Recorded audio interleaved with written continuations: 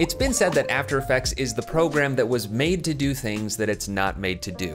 And in most cases, that's absolutely true. It's amazing what you can create with this software. But I don't think I'm the only person who would say that After Effects has no business whatsoever in the world of audio. Regardless, there are a number of audio effects in After Effects, and because I have to make this series complete, we're gonna look at each one of them in this video. Now, most of these affect audio, so I recorded a clip of myself saying, "Effects of After Effects," in a ridiculous way. I'm gonna double tap the L key on that footage so I can see the audio waveform down here, and we're just gonna go down the line. First, I'm gonna add the backwards effect, which does nothing to the video, it just reverses the audio, and we even see that reflected in the waveform. Let me give myself a little bit more room so we can see that more clearly, and I'll play it back.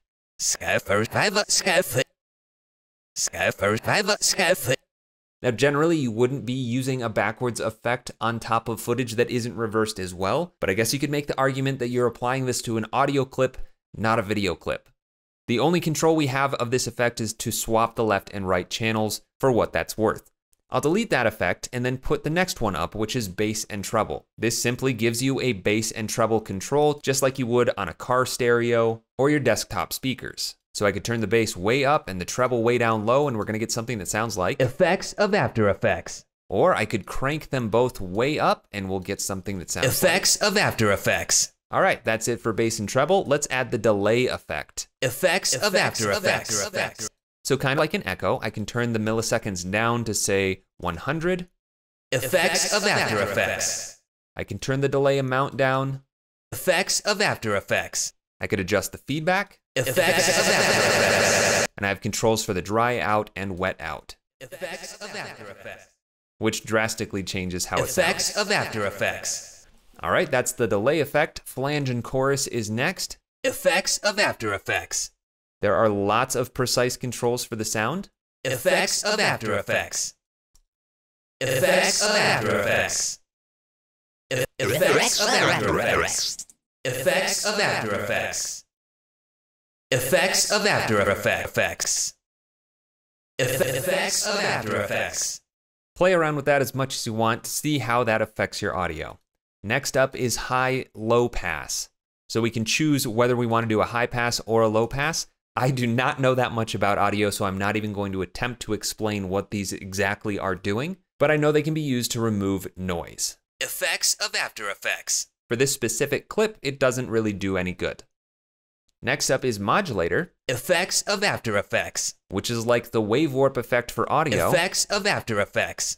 Effects of After Effects. And you can switch between sine and triangle. Effects of After Effects. So that's Modulator. Next up is a Parametric EQ, which is kind of hilarious to me that we have this much control over our audio inside of After Effects. Again, I don't know that much about audio, so I'm not going to try to explain what's happening, but this effect allows you to make modifications to specific parts of the frequency in a very controllable way. Next up is Reverb. Effects of After Effects, which is similar to delay, except it gives more of an ambiance to your audio. You can use this reverb to make audio sound like it's in a bigger or smaller room than it was actually recorded in. Next up is Stereo Mixer, which allows us to increase or decrease the left and right channels levels independently, as well as the left and right pan independently. So if I put them both to -100, Effects of After Effects, then I only have audio coming into my left channel, not into the right. And then finally, we have Tone, and this is the only effect in the audio category that actually generates audio, overriding what you've put it on.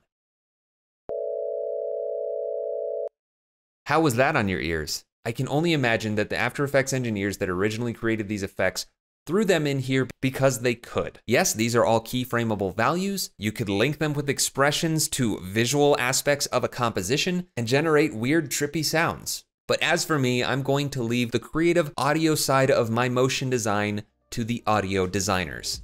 And that is all of the audio effects in After Effects. Hey, thanks for watching. If you enjoyed this tutorial, then check out the other ones here on my YouTube channel. And if you like my teaching style, then definitely check out my longer form content on Skillshare and School of Motion. And if you want to support more tutorials like this one, check out my Patreon. You can find links for all of that stuff in the description of this video.